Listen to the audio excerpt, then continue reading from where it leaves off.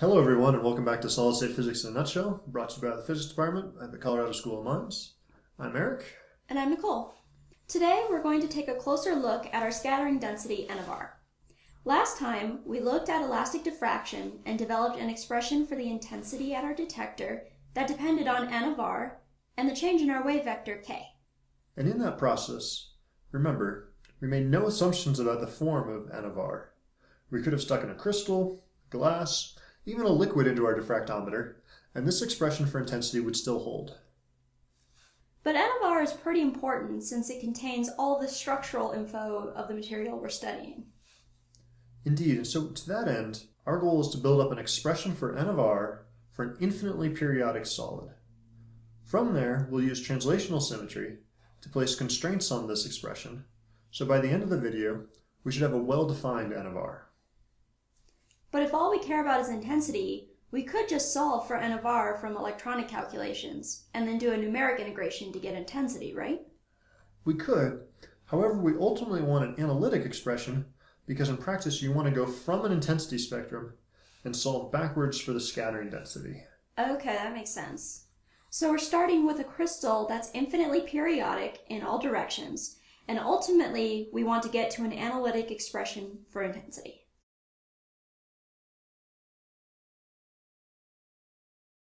So rather than trying to integrate over an entire sample volume, like in the intensity equation, wouldn't it just be easier to choose a periodic form for N of R? Yeah, it would. But what periodic function should we use? I don't know. But that's okay, because I know any periodic function can be built using a combination of other periodic functions, like sines and cosines. But because there might be complex components, we'll build N of R as a summation of complex exponentials that are summed over this vector g. And really, this vector g business represents the Fourier space that we build our wave in. But remember, we began with an infinitely periodic solid.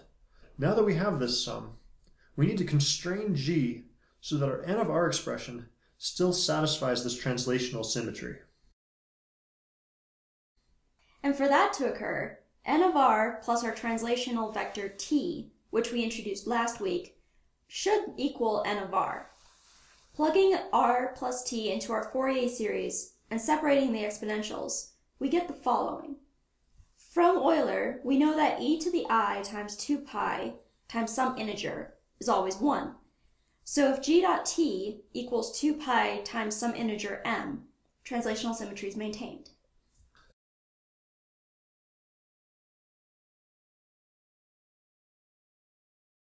Only a subset of points contained in the sum satisfies translational symmetry. Thus, like the lattice in real space, we can think of Fourier space as a set of discrete points. And each point has an associated Fourier coefficient, n sub g, that determines that particular point's contribution to the total scattering density. Then, like our translation vector t, g is made up of 3 vectors, g1, g2, and g3, with integer prefactors h, k, and l. Please note that in Kittel, these integer prefactors are v1, v2, and v3. But nobody other than Kittel would ever use v1, v2, and v3, so we're sticking with h, k, and l in this class.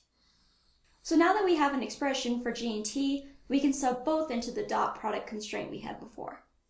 And this suggests we choose our g vectors such that g sub I dotted with a sub j is 2 pi times the Kronecker delta, where it equals 1 when I equals j and 0 otherwise. Plugging this into our expression above, we see that every term is 2 pi times some integer. And with that g dot a constraint, we can determine our g vectors in terms of our real space lattice vectors.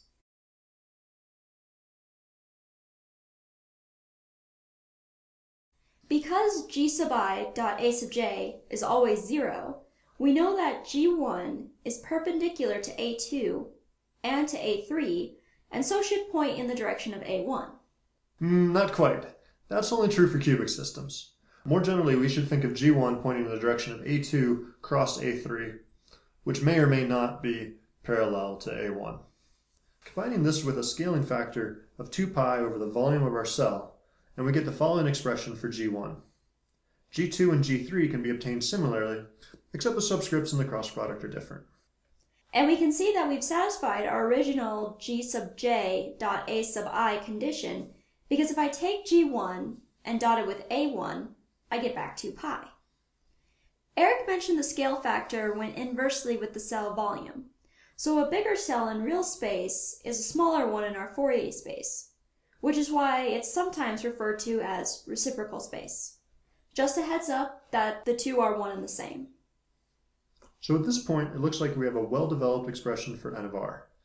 From assuming that an infinite periodic solid, we built a Fourier series out of complex exponentials that contained this Fourier space vector, g.